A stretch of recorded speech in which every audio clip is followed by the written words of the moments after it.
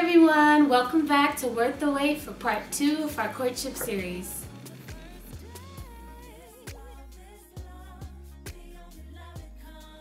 So before we dive into the next topic, we just want to give a huge thank you to everyone. Glory be to God for each and every one of you, because we are just so thankful for your thoughts and for just your encouraging words and your constructive comments that you were able to offer after watching the first video. It's definitely helping us open up and be more comfortable with sharing our relationship with you guys. So we thank you so much. Please keep commenting, keep liking, subscribing, giving your feedback, whatever it is, just keep on doing it, because it's really helping us as we commit ourselves to doing what God has impressed our hearts to do. Right. In our last session, we talked a little bit about having your purpose in a Christ-centered relationship. So this time, we thought it would be more fitting to talk about... Wait for it. Preparation. Because some people might be saying right now, okay, so I get this whole dating with a purpose thing, but how would I even know if I'm ready for something like that? If I am interested in, eventually dating with a purpose, how would I even prepare? Even though we're both learning more and more about this every day, we thought it would be a blessing to go in and just talk about how can we individually prepare for dating with a purpose. And we're not claiming to be experts, but we're just going to share a little bit about what we learned and what worked for us. And hopefully, whether you're single, you're dating already, or wherever you may be in your stage right now, we just hope that this might be a blessing to you. Let's do it. Let's do it. So, to all of my beautiful sisters out there, an important part of preparation before a Christ-centered relationship is to learn how to become a godly woman. For me, I realized that I had not cultivated all of the characteristics of a godly woman, and I prayed and I studied and I asked God to show me the areas in my life where I needed to be transformed and where I needed to be changed before I try to enter any type of relationship with anyone. So the first part about preparation is surrender. A godly woman knows how to surrender her life to Christ. For me, that meant to cut off things that were hindering me from allowing God to be in full control. I had to learn how to become so submitted to Him and comfortable with Him leading me so that I could later on be okay with whatever His plan was for me. I was always okay with surrendering a test or a job or whatever I was going through to God, but the one area where I felt like He would probably know me best, which is who am I supposed to be with and how am I supposed to be dating, I never surrendered that to Him. I realized that I was just trying to hold on to that, trying to dictate who I was going to date, who I was going to be with, rather than letting God be in control. So I read this wonderful book. It's called When God Writes Your Love Story. I can't remember the authors right now, but I'll definitely post a link and the information below. But I read that book and it really wrecked my heart and changed my perspective on how God is in control of my love life. So first, you got to learn how to surrender. The second part of preparation is patience. A godly woman is content in her singleness because she knows that God is her sustainer and He is in control. For me, that meant that I had to not make a relationship my idol. Come on, ladies, let's keep it real. Sometimes you're scrolling on Facebook, scrolling down Instagram, and you see somebody with their boo, and you're over there like, I want a boo. It makes you feel some type of way. So for me, I had to learn not to make a relationship my priority. I had to trust, be patient, and believe that when God was ready, He was going to bring the man for me that I'm supposed to be with in my life. So I had to become comfortable with just being content in my singleness, using it as an opportunity to serve God and to learn more about myself and to develop my skills and not focus on trying to find a man and have a man. The Bible says in Proverbs 18 verse 22, "He that findeth a wife findeth a good thing."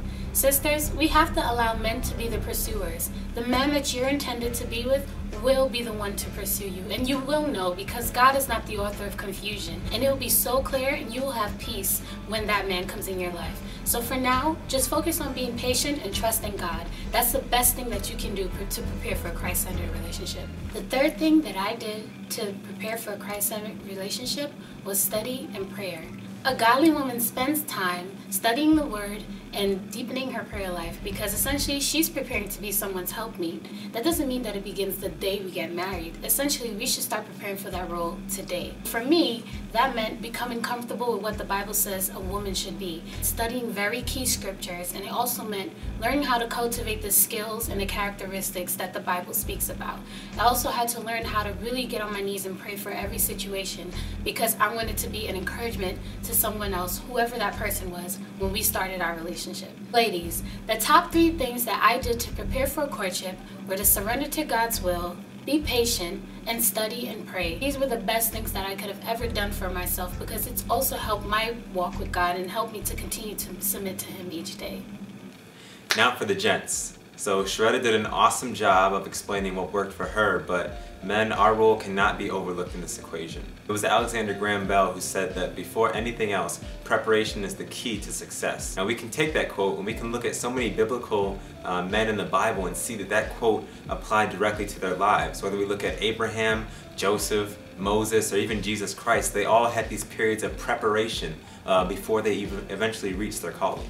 With that in mind, it's vital for us to be as prepared as possible for whatever it is that God has in store for us. And being that dating with a purpose is, pretty serious, we gotta be ready. So what I'm gonna share with you are just some things that worked for me during my time of preparation. I didn't know what it was that God was preparing me for, but I trusted in Him. So whether it was for a job or a relationship or pursuing further education or helping a friend or some other calling, I just knew that God wanted me to be prepared. There are 3 basic questions that I was trying to answer during my period of preparation. 1, who am I as a man? 2, whose am I as a person?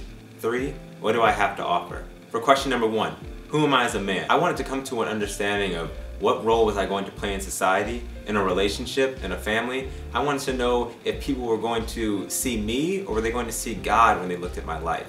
So I read in the book of Daniel and I saw that, I saw the 3 Hebrew boys who just refused to bow down to anyone other than God. And I saw, their character and their conviction and their godly confidence about themselves. And I knew that, I also wanted to, extract those same qualities, those same personalities for myself so that I could become a man of conviction, a man of godly confidence, and also a man of character. So in order to do that, I had to eliminate the negative influences and the negative things that were in my life at that time so that God could properly work on me. So for question number 2, whose am I as a person?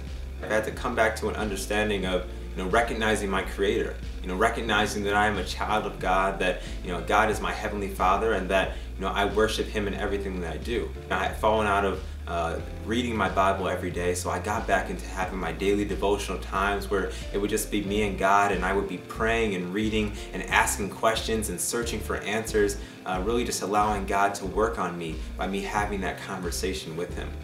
And as I continued to do those very things of praying and reading and studying, I gained a further, love and appreciation, for God. 1 Thessalonians tells us to, pray without ceasing. So I really had to push myself to come back into having that one-on-one time, away from all the influences, away from, friends, from family, just by myself, me and God, communicating with one another. You look at the story of Isaac and Rebekah, and you see that, when Rebekah was coming, with the servant to meet Isaac, one of the first, positions that she sees Isaac in is he's out in the field and he's meditating and he's praying. And so I really had to strive to become a man of prayer. Number 3, what do I have to offer?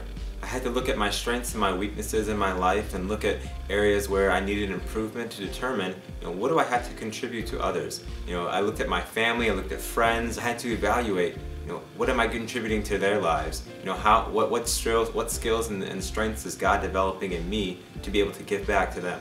How was I going to give of myself to a job, to a relationship, or to something else, some other avenue of my life, if I didn't know what I brought to the table? So when reading your Bible, you see that Samson excelled with strength, and Solomon was great with wisdom. So looking at your life and looking at the pathway that you're trying to chart, what do you have to offer is such a critical question. I had 3 questions that I was striving to answer during my time of preparation. 1, who am I as a man? 2, whose am I as a person? And 3, what do I have to offer?